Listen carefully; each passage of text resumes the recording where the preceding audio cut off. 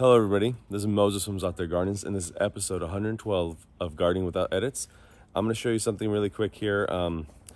Getting older, and I guess more wiser, you realize time is really precious, especially if you have a little one.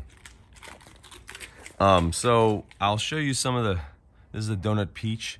Now, you can see how clustered this is right in this location, right? For thinning fruit, that is. So you can see probably from the title I put thinning fruit. So just imagine, let me zoom all the way out if I can, all this tree. When I had no children, that's easy. But when you have kids, especially young ones, you want to hurry it up. You don't have time. You really don't have time. And you cannot have your fruit like this. You're going to have a big problem with earwigs, fungal issues, and they'll never size up or never really even taste right because they never sized up correctly and they didn't get enough sun on them. So what I do now, of course I have to still hand thin them by hand, but I cut off the ends. So I don't know where I think this came from here.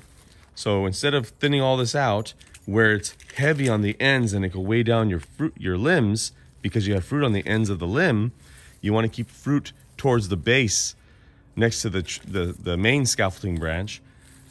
Just remove all the fruit. I used to just remove every knuckle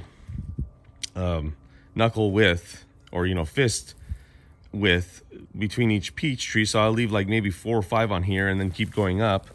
But just cut it all off, put it away, and then thin the rest of them. So maybe there's like maybe 5 or 6 more on this segment here, and just thin 2 or 3 of them off. So you leave 2 of them.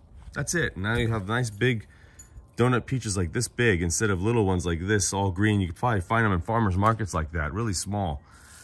But yeah, so instead of, you can see I already cut from here. I already cut right there. So just thin the rest of them.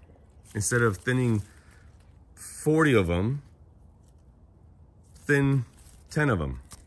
Cut the rest off. It's too much things to do and not enough time. Happy gardening, everybody. Bye.